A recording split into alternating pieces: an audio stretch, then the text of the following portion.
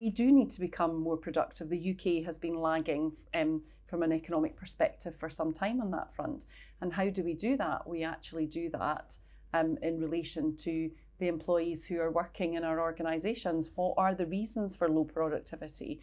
And potentially that sort of lack of psychological contract or feeling that people can't bring their best selves to work has got to be a part of it. If they're not spending their time feeling guilty or worrying about the admin that they potentially have of care for a loved one, then they've got the opportunity to be a bit more creative. It's got to be part of a bigger network of changes from an employment law perspective to help people.